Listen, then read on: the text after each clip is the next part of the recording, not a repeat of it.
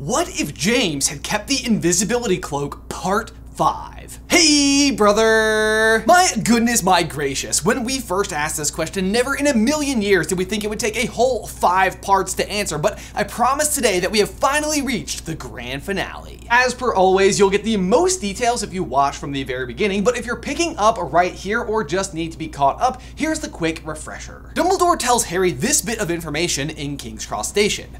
But the cloak I took out of vain curiosity, and so it could have never worked for me as it works for you, its true owner. We here at SuperCarlinBrothers submit that this special ability is to make the cloak's true owner, which would be Harry, not just invisible, but completely unfindable. And because of this, Voldemort is unable to attack Harry at Godric's Hollow, so he creates a false calm in the wizarding world for a full decade until Harry arrives at Hogwarts, where Voldemort himself implements the usage of the Diary Horcrux to infiltrate Hogwarts and attempt to kill Harry. Harry, as always, rises to the occasion and defeats the Diary, and Dumbledore is able to learn of Voldemort's usage of the Horcruxes. For the 2 years following, Voldemort is unable to mount any additional attacks, believing Harry is too protected, but strikes again at the Quidditch World Cup, where Barty Crouch Jr. once again steals Harry's wand in the top box. And in the chaos that follows, Harry is now completely unarmed and defenseless as Voldemort attempts Avada Kedavra, but Lily's protection from so many years prior is activated, destroying Voldemort's body and lodging a piece of himself inside of Harry and leaving Harry with like some super cool lightning bolt scars across his chest. Harry's fame at the public downfall of Voldemort catches the attention of Fleur when she arrives at Hogwarts for the Triwizard Cup later that year. But there is no plot to make Harry compete, though he does become the thing that Fleur would miss the most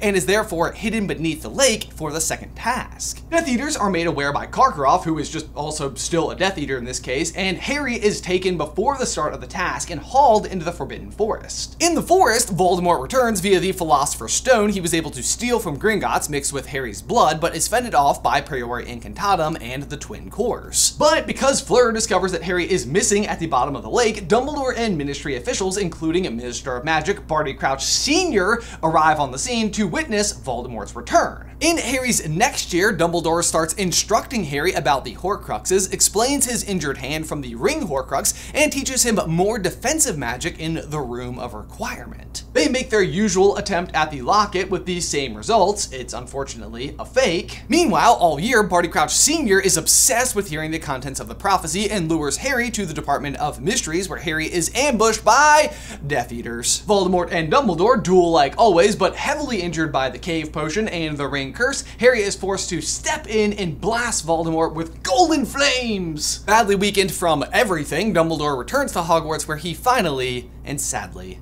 dies. Going into the next summer, Harry is finally introduced to Sirius, where they discover the real Locket is actually hidden at number 12 still per Regulus. Snape, who hasn't killed Dumbledore, delivers him the Sword of Gryffindor per Dumbledore's wishes, which Harry then promptly uses to destroy the Locket. Hooray! Voldemort meanwhile travels to the Lestrange Vault to heal his burns using the Philosopher's Stone, and this provides such relief that it bridges a gap to Harry, who discovers the location of Hufflepuff's cup. Voldemort then begins his hunt for the Elder Wand, which he gets. The Golden Trio is also up to their usual antics and break into Gringotts, where they secure the cup, and in a stroke of brilliance, Harry uses the sword to destroy the Philosopher's Stone, turning the otherwise silver weapon completely gold. Unfortunately though, the reigning treasure inside of the vault forces the sword from his hand. Voldemort is alerted of the break-in via the Dark Mark and immediately arrives on scene, where he discovers the sword lying amongst all the gold. Bellatrix also appears in an effort to help, but in a wave of rage, Voldemort kills her and uses her death and the newly discovered sword to forge his latest defense, where we see the glittering rubies of the Sword of Gryffindor flicker once before suddenly erupting into a violent shade of green,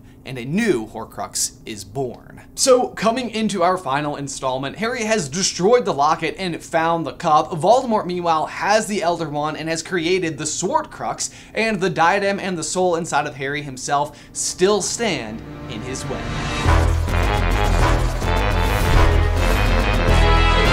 Hey, brother!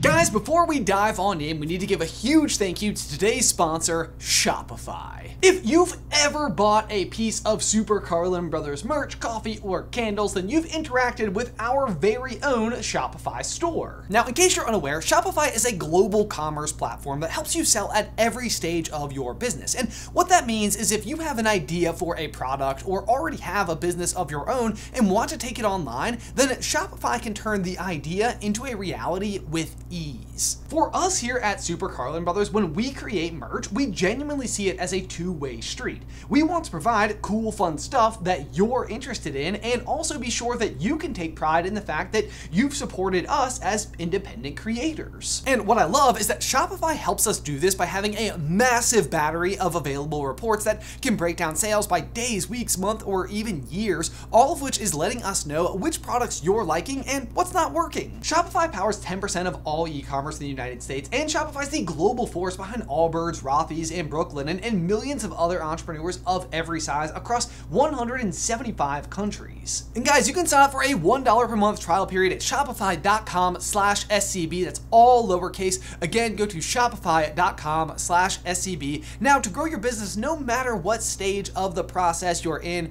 one last time, shopify.com/SCB. Link is in the description down below. Okay, we'll pick up right where we left off. Voldemort, certain that the security of Gringotts can't possibly be breached again, and that additional security will be added to the Lestrange vault, Voldemort seals his new golden Horcrux inside the vault and exits Gringotts, intent on checking on the safety of all of his other Horcruxes. Certainly the boy couldn't have discovered them all. Back on the dragon, Harry has been privy to the creation of the new Horcrux and its placement inside of the very vault they just robbed, and suddenly his victory in recovering the cup feels kind of fleeting. There's just no way they'll ever be able to break into Gringotts again, and now the one weapon they had against the Horcruxes has become one. On top of that, the memory of Voldemort's recovery of Dumbledore's wand is fresh in his mind. What difference does a wand make? Have either of you ever heard of a more powerful wand? Harry asked Ron and Hermione. Of course not, Harry. Don't be silly. A wand is only as powerful as the wizard using it, Hermione responds. Except, of course, for the Elder Wand, Ron says, laughing at his own joke. This joke, however, is met with unusual stares from both Harry and Hermione. Harry looks like he doesn't understand the reference, and Hermione is kind of taken aback. How do you know about the Elder Wand? She asks. The Elder Wand, he repeats. You know, the tale of the three brothers? It's one of the objects death gives the three brothers. The wand, the resurrection stone, and the invisibility cloak, Hermione finishes. Right, so you've read it, and the Elder Wand is supposed to win you all duels and be the most powerful wand ever, worthy of the Master of Death or something. It's a kid's story. Why do you look so shook? I think we can all safely assume that this revision of the story is being written with like modern vernacular. No cap. I have literally no idea if I used that correctly. Anyway, it's just that I've only just read about it in that book Dumbledore left me. Why are you asking about a powerful wand, Harry? Dumbledore left you a book about a powerful wand? Because Voldemort's been looking for one, and he just stole Dumbledore's. The three quickly exchange nervous glances as if checking if the others are thinking the same thing. Dumbledore had the Elder Wand. It's impossible, Harry. How could he have? Hermione asks. But Harry's mind is racing ahead, fitting the pieces together. Gregorovitch, Grindelwald, they used to know each other. The legendary duel, Dumbledore won. And then Voldemort's potion, the curse in the ring, the duel at the Ministry, and he killed Dumbledore. But there's more to it than that, he says, thinking out loud. If the wand is real, the other two items must be real too. The stone and the cloak. He stops mid-sentence. It's mine. My cloak. It's one of Death's gifts, or whatever. It's special. That's why I couldn't be found as a baby.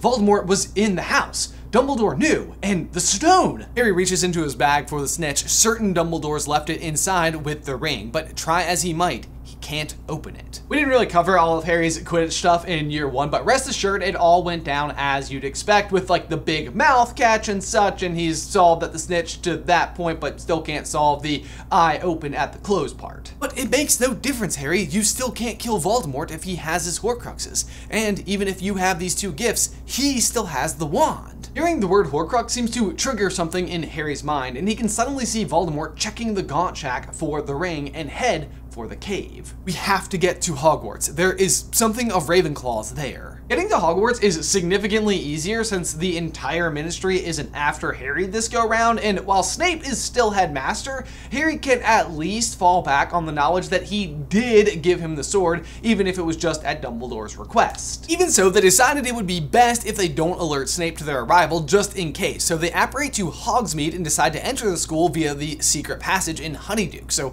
yes, the twins still gave Harry the map. The issue is that once inside the castle, they don't know where to go. All Harry knows is that he saw in Voldemort's vision some kind of tiara thing with Ravenclaw's symbol. I know it's at Hogwarts, but I've never seen anything like that here. It was on a kind of bust of some kind. The three spend some time exchanging ideas, but the school is full of statues and they can't think of anything concrete. I just heard myself say it. The full of statues, can't think of anything concrete because statues are made, you get it. Well, then it must be somewhere in the castle we've never been. Is there anywhere like that? Harry thinks again, but it's Ron who speaks up. The Chamber of Secrets, Harry. Seems like a great place to hide something, doesn't it? Only his heir could get in and nobody else knows where it is. Harry considers this, but decides against it. He wouldn't hide one that could be discovered with the other. It's just too risky. But you've given me an idea, Ron. You're brilliant. The fangs, the basilisk. They quickly realize there are at least 3 obvious rooms that they never would have visited inside of the castle. The other common rooms.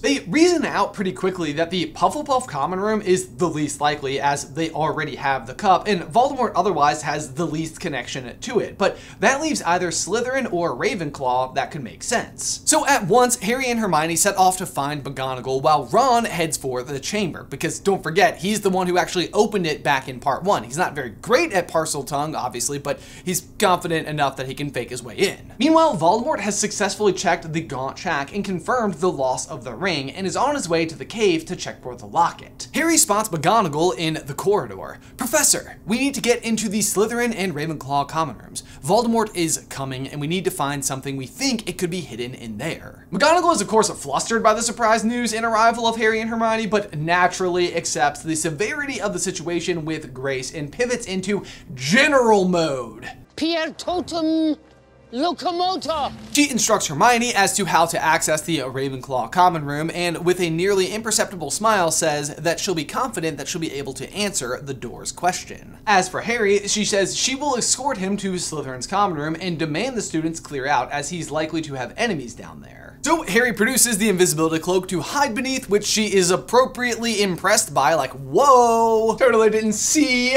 that one coming. Get it? Because you're invisible?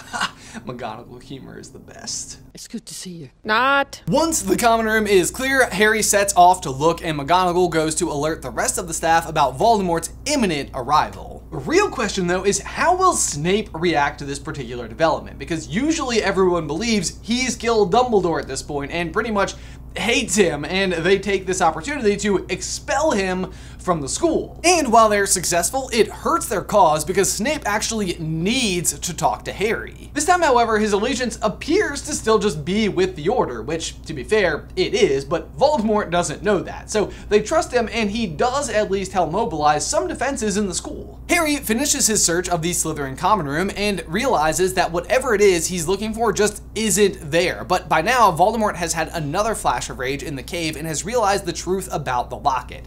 He's on his way.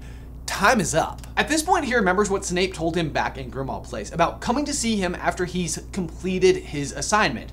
Clearly, it was instructions from Dumbledore about the Horcruxes, even if Snape didn't know what he was talking about. Obviously, the assignment isn't actually complete yet, but realizing time is up and out of leads, he decides it's his next best bet and heads for the headmaster's office. To his surprise, Snape is waiting for him at the bottom of the spiral staircase. With me, Potter. He turns to the gargoyle and states the password, blood pops. We totally loved the idea that Snape kept with the tradition of using candy as the password, and he's always described as being so bat-like, which made us think of vampires, but let's face it, Snape saying the word pops is probably our biggest, reach in the whole what if. Snape eating a cake pop from Starbucks.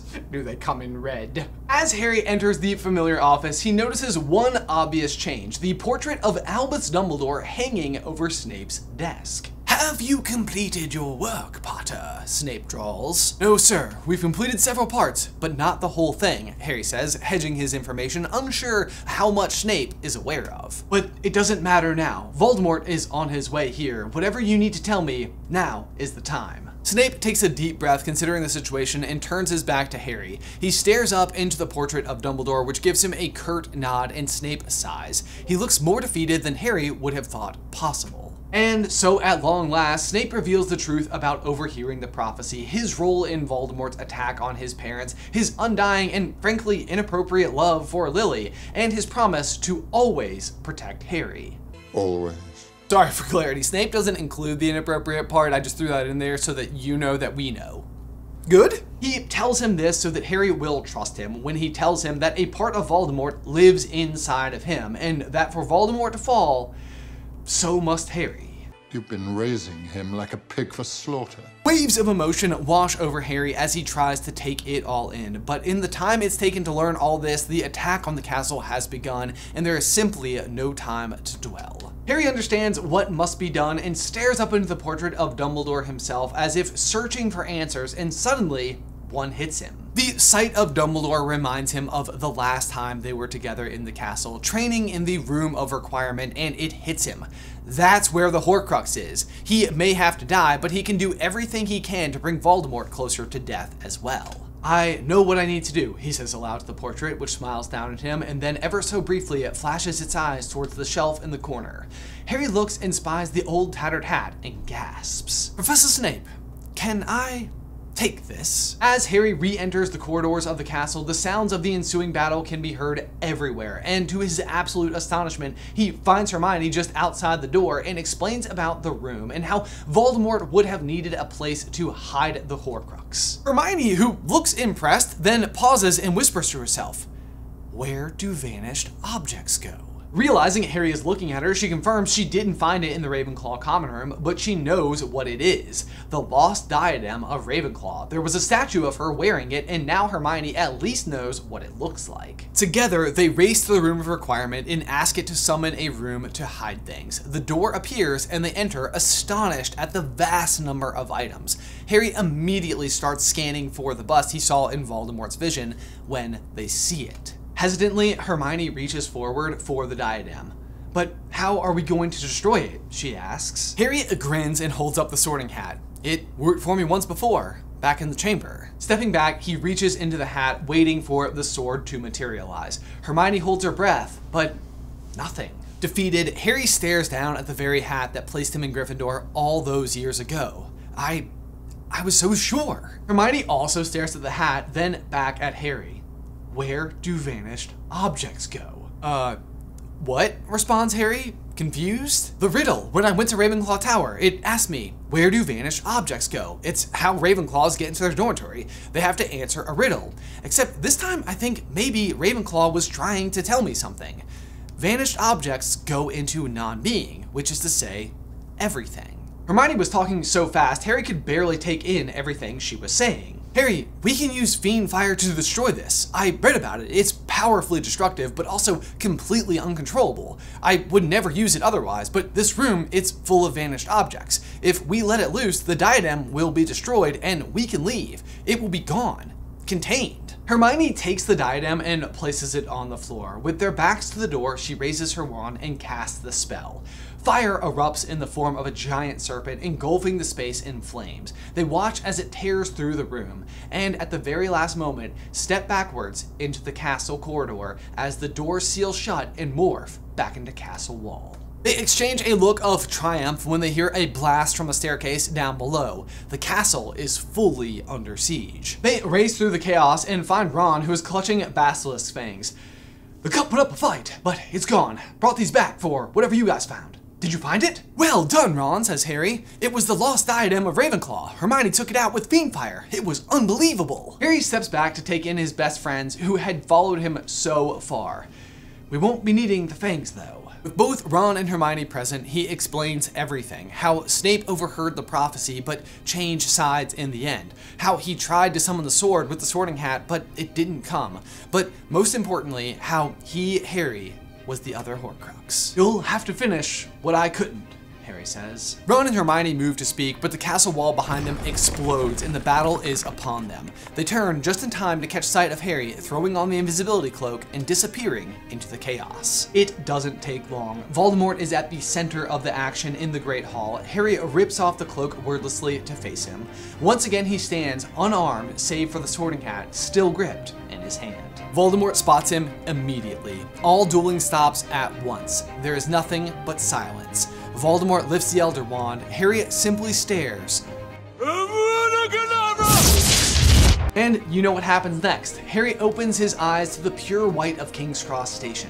Dumbledore appears, explains his relationship with Grindelwald, how he came to win the unbeatable wand, whispering almost to himself, "The wand chooses the wizard." Before Harry knows it, his whole body is in pain. He's lying on his face flat on the castle floor. There is silence still all around. Voldemort is telling his followers to step back for some reason. Murmurs fill the hall. Voldemort has fallen too, and they're helping him up. Snape is at his side. "Check him!" he demands. Harry can hear Snape's footsteps approach him, castle rubble crunching with each step. He can hear muffled crying all around him as the defenders of Hogwarts mourn his apparent death. Harry feels Snape by his side. His pulse will give him away.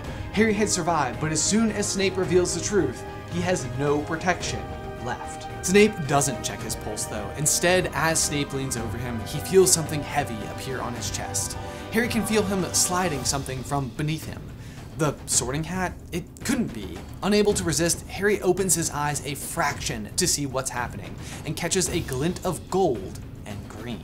Voldemort is watching in utter astonishment as Snape rises again and turns the golden sword of Gryffindor in his hands.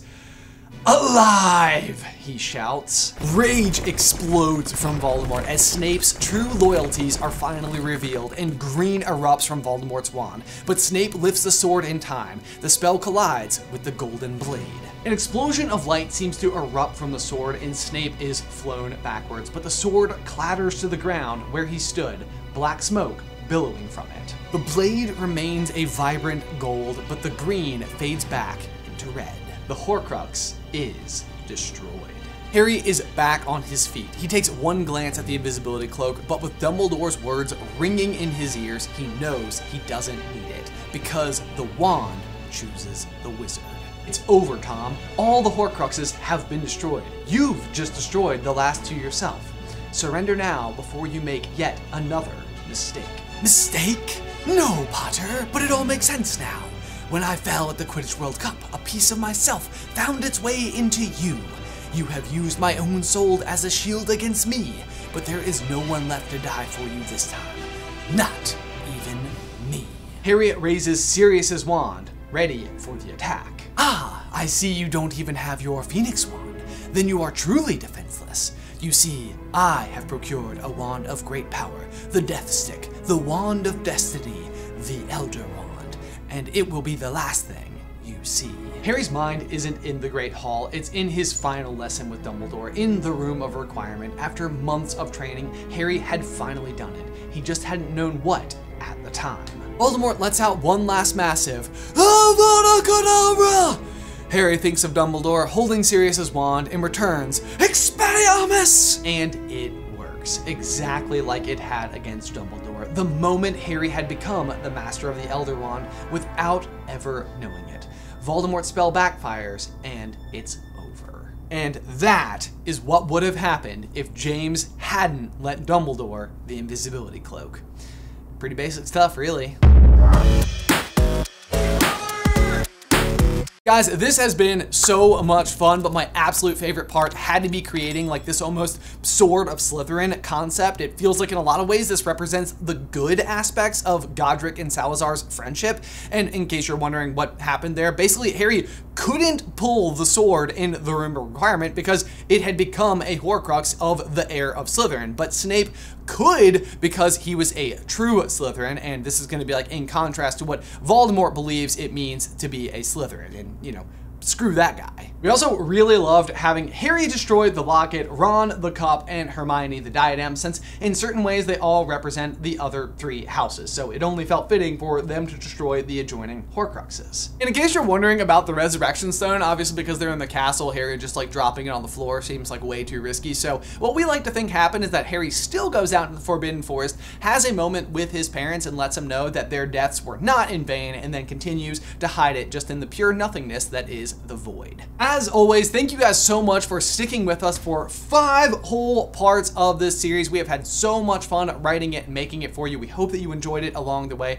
If you want some more Harry Potter action from us, you can check out our brand new podcast, Through the Griffin Door, right over here where we have the first few episodes available, and it's available wherever pods are cast. But otherwise, until next time, bye!